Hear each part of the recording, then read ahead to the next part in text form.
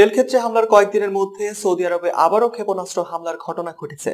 দেশটির আসির প্রদেশে সৌদি সমর্থিত সেনাদের সমাবেশে ইয়েমেনের হুতি বিদ্রোহীরা এই হামলা চালিয়েছে বলে জানায় সংবাদ মাধ্যম পার্স টুডে। ইয়েমেনি সামরিক বাহিনীর একটি সূত্রের বরাত দিয়ে আরবি ভাষার টেলিভিশন চ্যানেল আল মাসিরার ওয়েবসাইট বলছে, দেশীয় প্রযুক্তিতে তৈরি ক্ষেপণাস্ত্র দিয়ে হামলা চালায় হুতি বিদ্রোহীরা। ক্ষেপণাস্ত্রটি নিখুঁতভাবে সৌদি সমর্থিত সেনাদের সমাবেশে আঘাত হানে। সূত্রের বরাত দিয়ে বলা হয়েছে, এ হামলায় হুতিরা জিলজাল 1 ক্ষেপণাস্ত্র ব্যবহার করে। হামলা চালানোর আগে রোববার হুতিরা ঠিক একই সময়ে হামলার ঘটনা ঘটিয়েছিল। আল মাসিরা জানায়, গত দুদিনে হুতি বিদ্রোহীরা আসির প্রদেশের ওই এলাকায় মোট 7টি জিলজাল 1 ক্ষেপণাস্ত্র দিয়ে হামলা চালিয়ে সৌদি সমর্থিত সেনাদের অবস্থান তছনছ করে দিয়েছে। এদিকে অন্য এক প্রতিবেদনে আল মাসিরা টেলিভিশন জানিয়েছে, ইয়েমেনের মধ্যাঞ্চলীয় মারির প্রদেশে সৌদি আরব সমর্থিত সেনাদের আরও একটি অবস্থানে ব্যাপকভাবে রকেট হামলা চালানো হয়েছে।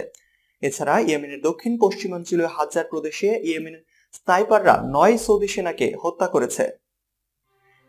দর্শক, এই ছিল আমাদের হাতে থাকা সর্বশেষ আপডেট।